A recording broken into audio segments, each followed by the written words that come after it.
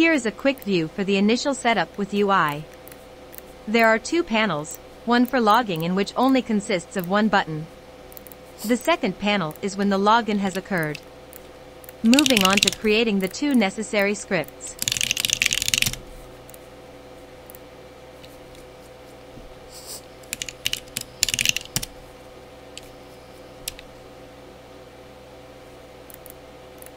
Before getting to the code, make sure the authorization package is installed.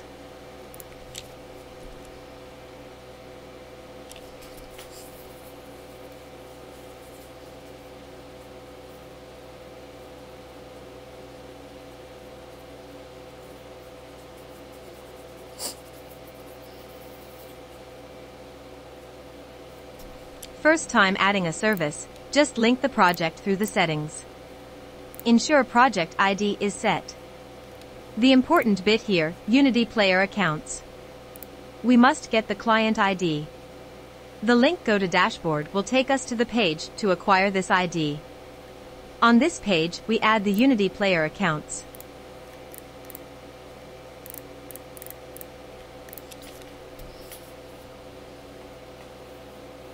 Here is the ID. We click this and copy our client ID and paste it.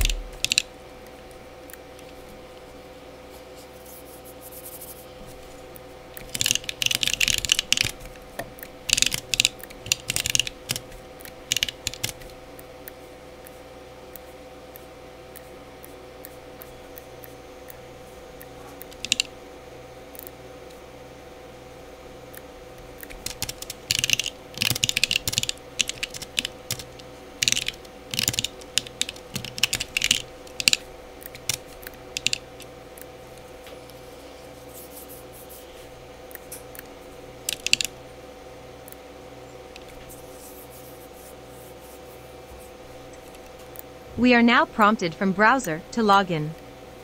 From here we can pick login with a Google account or Apple. Users can also create an account with email. In a future video, I will go over how to connect multiple accounts with the same player. Here we can see the assigned ID for this account. It's linked to Google email. Now let's switch to Android and build an APK to test this on mobile device.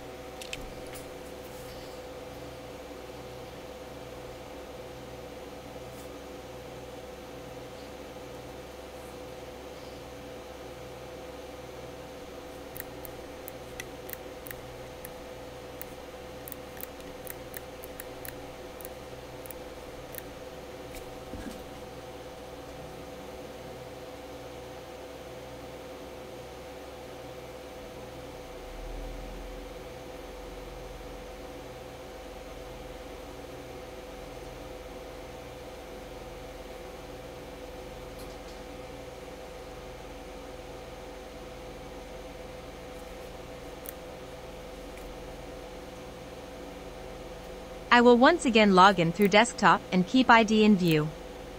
This way it will be visible if ID match another device. Here is the screen recorder of the Android device.